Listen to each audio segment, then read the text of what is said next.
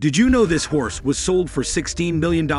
Let me explain. In 2021, a yearling colt named Red Gum sold for $16 million at the Keeneland September yearling sale in Kentucky. This was the highest price ever paid for a horse at auction. Red Gum was sired by the highly regarded stallion Fuzachi Pegasus, who was the winner of the 2000 Kentucky Derby and considered one of his generation's best racehorses. Red Gum was purchased by the China Horse Club, which is a group of wealthy investors based in China who specialize in buying and breeding high-quality thoroughbred racehorses.